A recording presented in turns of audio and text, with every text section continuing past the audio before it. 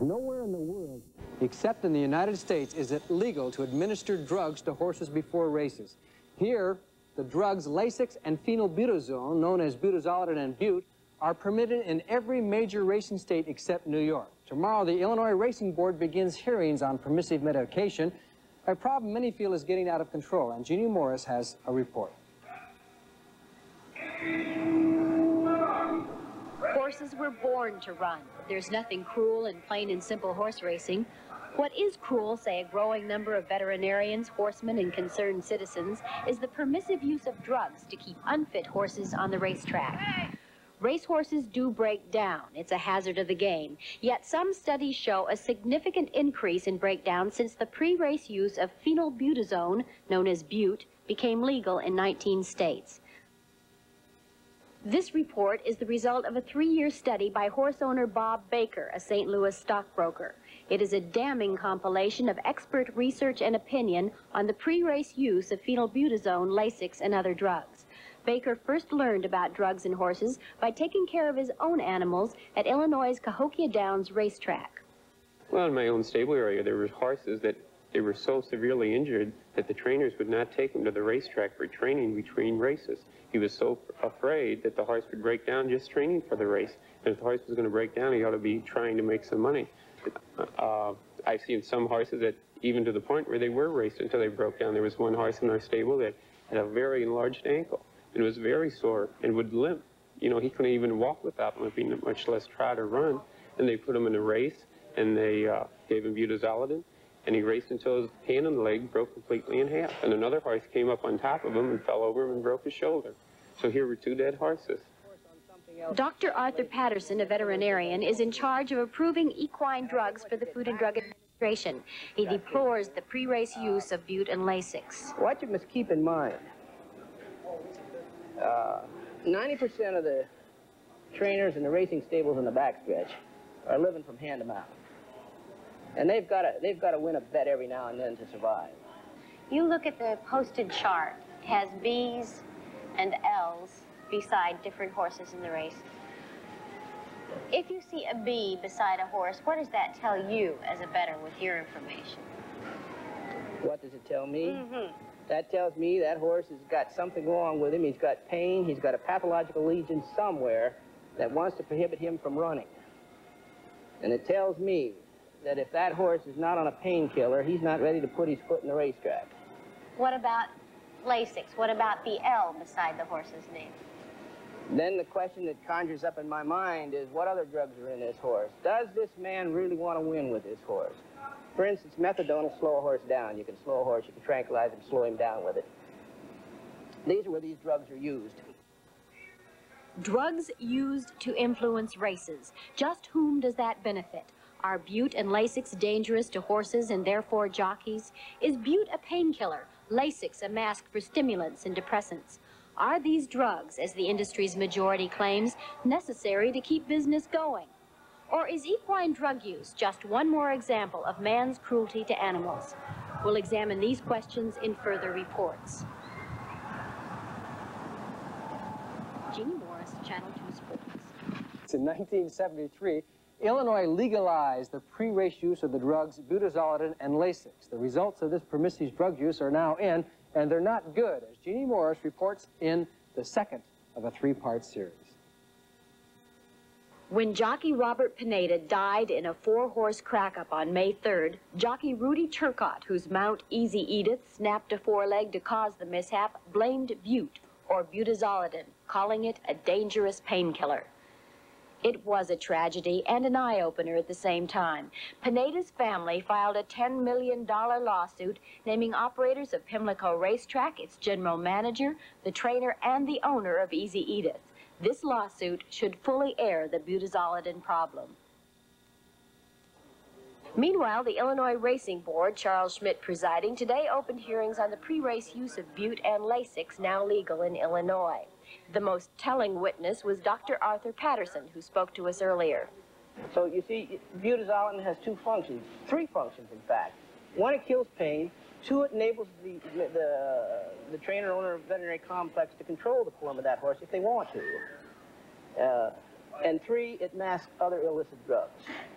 So how do you put these kinds of tools in the hands of the racing industry and expect John Q. Public to come up there and bet his money?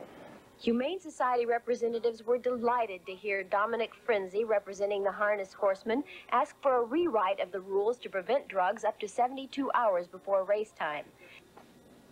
Then the process of post-race testing of urine and blood samples was declared in some respects useless by Dr. John McDonald, head of the state lab.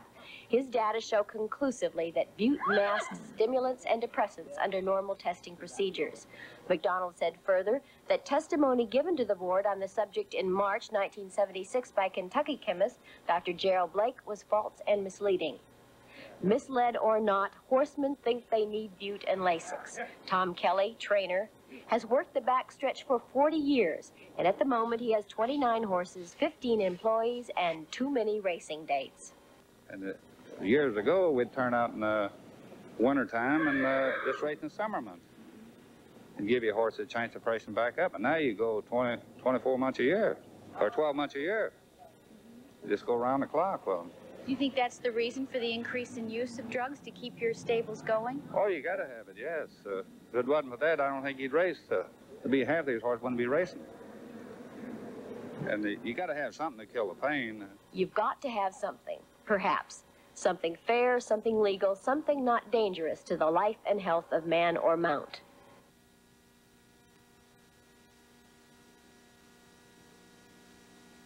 Jeannie Morris, Channel 2 Sports. For 5 years now, two drugs, butazolidine and Lasix, have been legally used on Illinois racehorses. A comprehensive report by Missourian Robert Baker released this week labels the legal drugs dangerous to horses, and the Racing Board is now evaluating Illinois drug rules. Jeannie Morris continues her series on that subject. The racetrack is a special world. The days are long, the work is hard, and for all the big money figures you hear about the industry, most of racing's people are not rich. That's one reason why the drug culture is booming at the races. A guy's got to make a killing now and then. But who really profits from the use and overuse of drugs? Repeatedly in our investigation, the answer has been the equine veterinarian. According to one expert, these vets make a minimum of $50 per horse every month and could be treating hundreds of runners. The only one benefiting from the administration of drugs is the veterinarian at the track that is administering the drugs. He is getting a very good price for the drugs, the pre-race drugs. 90-some% of the horses are on pre-race medication. Therefore, he collects his bill. The ones who are losing are the owners. They're losing right and left. They have horrendous veterinarian bills. And the horse, in the long run, is losing many times, paying for it with his blood. A veterinarian knowledgeable in the pharmacokinetics of drugs can move at liberty among most any running track in the country and depress or stimulate a horse with 99 and 41% chance that he's going to get by without being caught. Now, that's a pretty broad statement to make. But I know I can do it, and I know other people can do it, too, because there's a lot of very capable men out there on the field. Dr. Jane Lair is Arlington Park's track veterinarian representing the Illinois State Racing Board. Dr. Lair deplores the use of stimulants and depressants, but she, like her colleagues, feels that Butte and Lasix, the legal drugs, are necessary. Economically, it is not feasible to keep a horse on the track if he doesn't run. It costs $25 a day average to keep a horse in training. On top of that, you have to pay your veterinary bills, your shoeing bills, your jockey mounts. You have to pay tack bills. You have to pay shipping bills. It comes to the point where a horse costs so much to keep every year that if he is not on the track and racing and at least has a chance of making some return on the investment, that for the majority of people, they simply couldn't afford to own one. Horsemen argue that there aren't enough horses to fill increasing programs. But according to the Baker report, using figures from 1952 to 1977, the number of races has increased 137%, while the number of runners has grown 160%, and the number of foals, 216%. Further statistics show that in 1961, before permissive medication, the average field was 8.91 horses, while in 1977, after 19 states had legalized certain drugs, the figure was down to 8.82. and consider the average starts per animal. 11.95 in 1961, only 9.8 in 77. So much for some economic advantages of legal drugs. Where will it end? It's too bad we can't ask 1973 Triple Crown winner Secretariat. It has never been publicly revealed, but Secretariat was on bodybuilding hormones called anabolic steroids during his racing life. These drugs are illegal if detected at race time. Secretariat's drug ingestion may have been the reason vets considered him a poor risk-it stud after his original semen evaluation. Secretariat has been successful getting foals, yet many people have asked, why don't his babies look more like him? It is too early to tell if Secretariat's progeny will run like him. What an irony if the one animal, the racehorse, bred to perfection, is ultimately destroyed by the greed of his breeder, his owner, his trainer, and his doctor. It's interesting that the Illinois Racing Board set out to consider whether to remove the restrictions on the amounts of bute and Lasix that can be administered to horses. But now, following a thorough investigation, the board may actually limit the pre-race use of drugs or ban them altogether. Jeannie, I'd like to ask you one question. We've been talking about for the benefit of the horse, you know, for the good of the horse. But what about the public bettor? How's he going to come out of this, and what's going to be best for him? Interesting thing. Bettors, I talked to quite a few of them. Yeah, they don't seem to care a whole lot about the drugging of the animals. It doesn't seem to be a factor with many bettors, but people who care about horses, it is indeed a factor. It sure would be a factor in trying to chart those horses, you know, be able to take the drugs into effect as far as the betting public is concerned. Even though you may not have been surprised at the outcome of last week's Kentucky Derby, something else about the Derby may come as a surprise. If last week's race was anything like the Derby races for the last 5 years, most of the starters were running on drugs.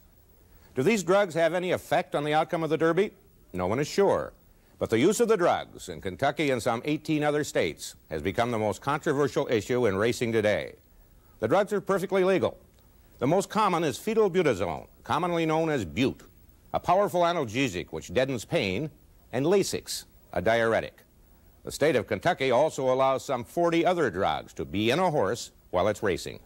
One of the few places where house calls are still common in medicine is the backside of a racetrack.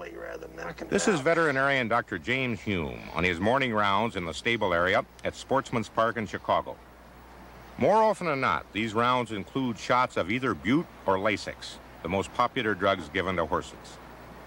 When you give bute to a horse that's sore, the horse will run full out, not feeling the pain. The trainers say that with the demands of the racing season, bute is the only thing that will get these sore horses out on the track. At some tracks, 80% of the horses are running on either bute or Lasix or a combination of both.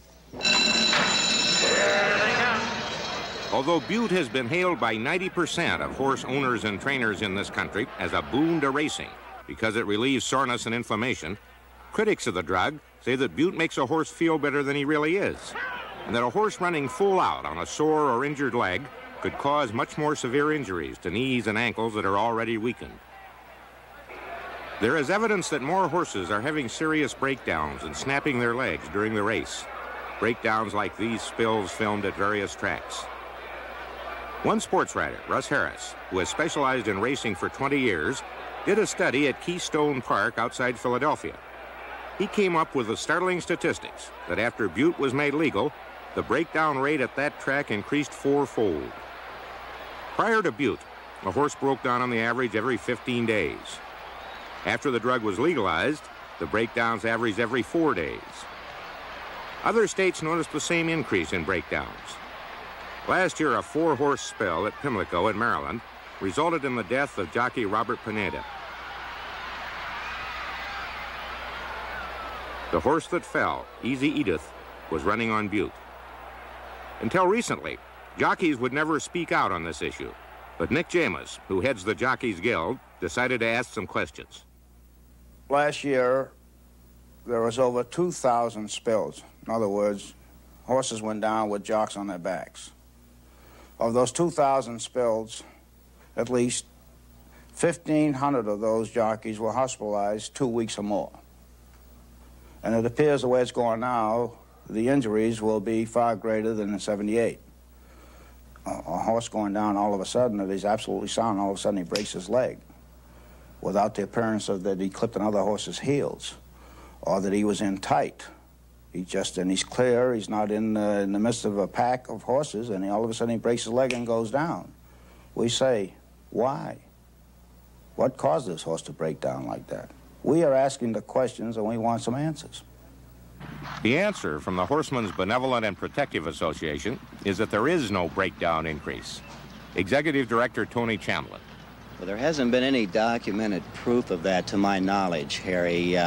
We've looked into this problem, and there certainly is a problem with horses breaking down.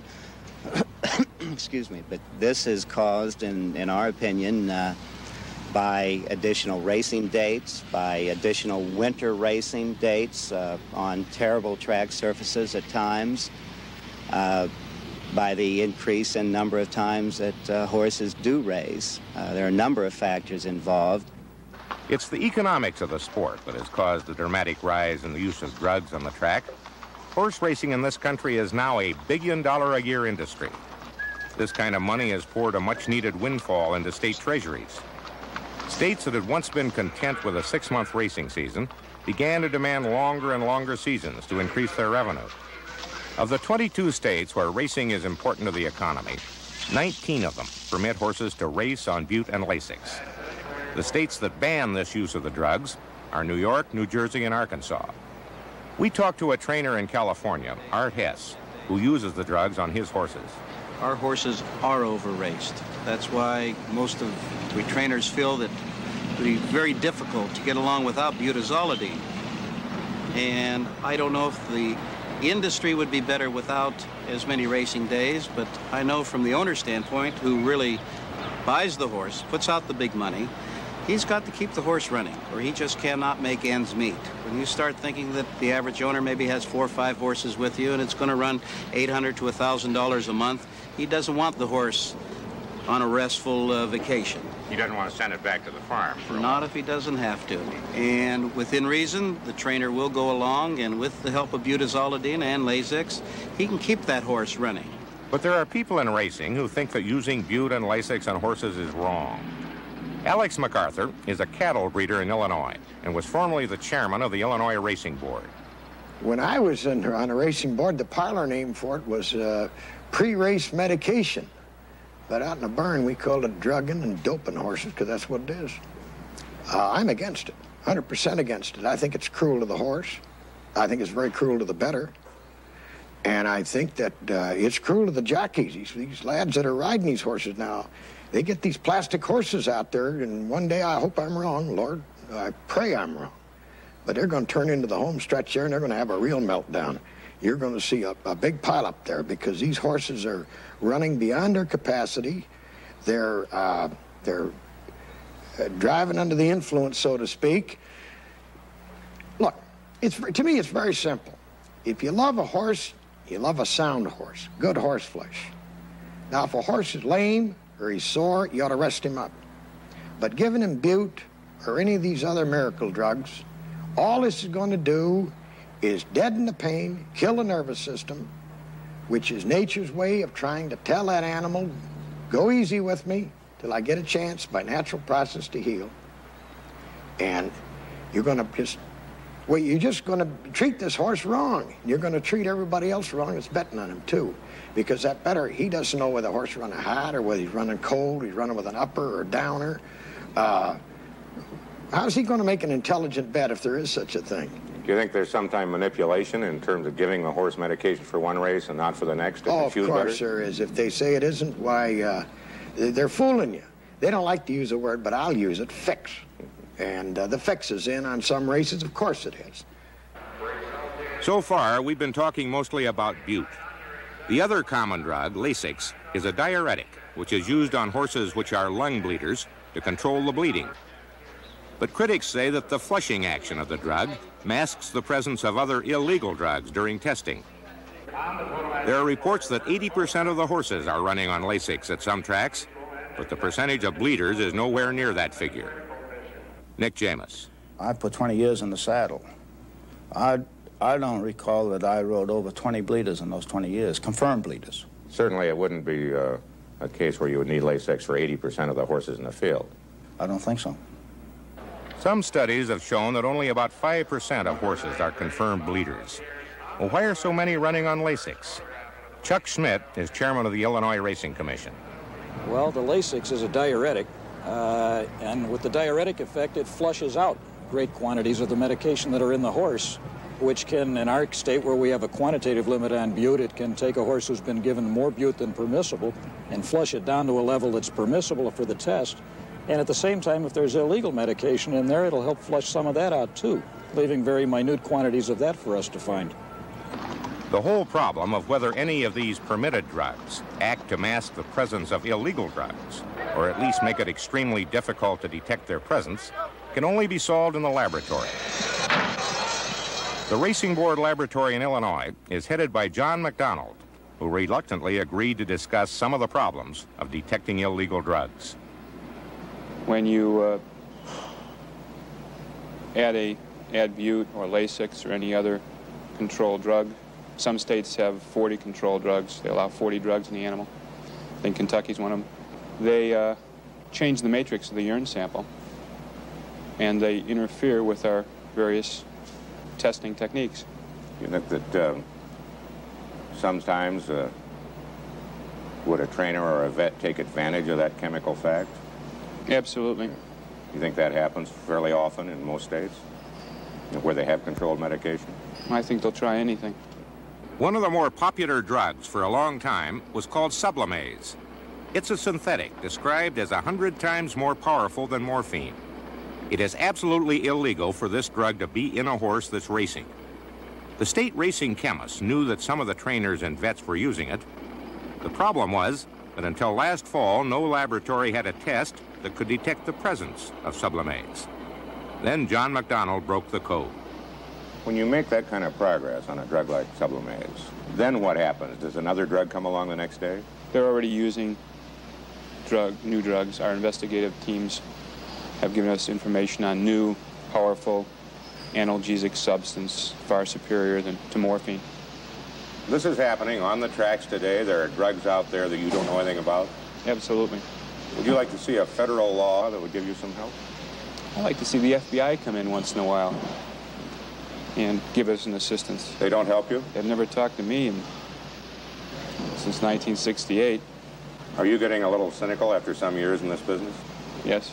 You don't think you're going to win in your... I know I'm not going to win. But thanks to McDonald's findings with Sublimase, other states whose labs were too small to test properly for the drug began sending him frozen urine samples from horses in races that seemed suspicious.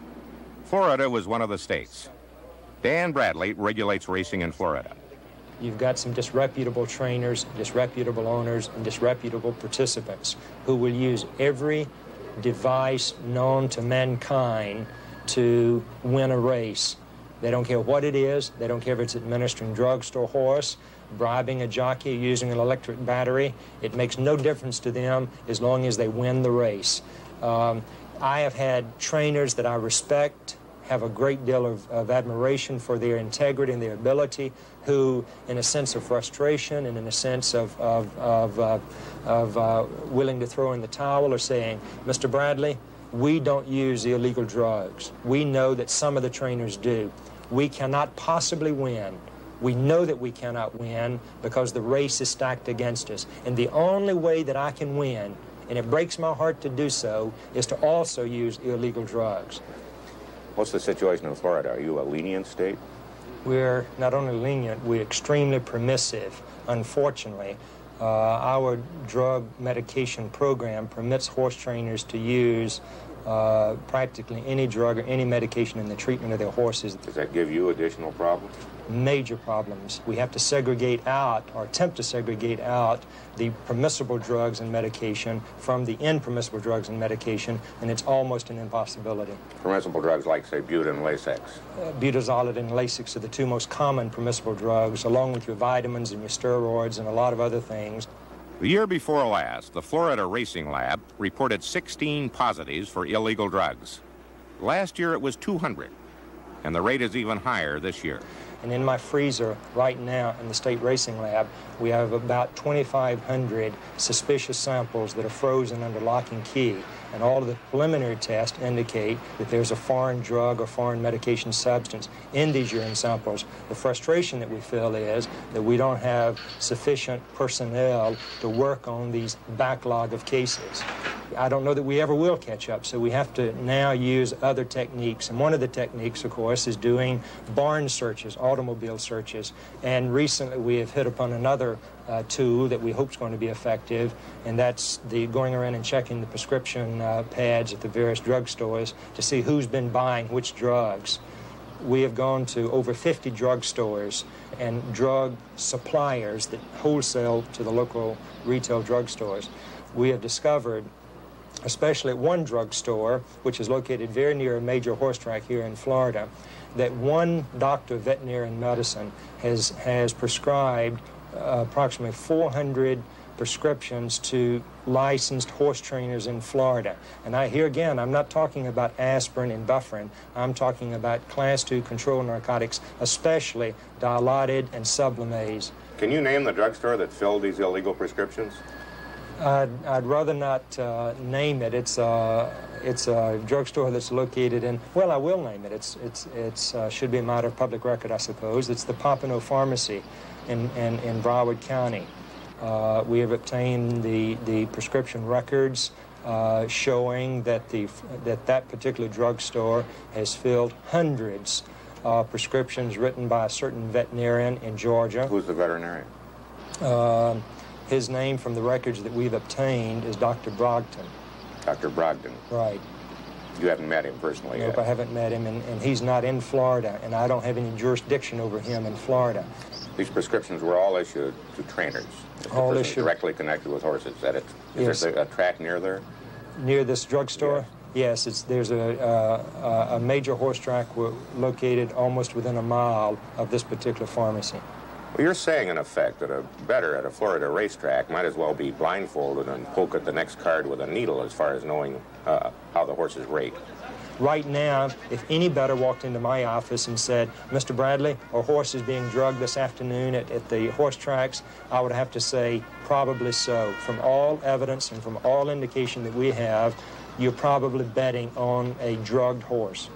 You're essentially saying, or you know Florida best, but you also know the racing situation in general, that horse racing is in a mess in the United States. Maybe a little worse than usual in Florida, but it's a mess, right?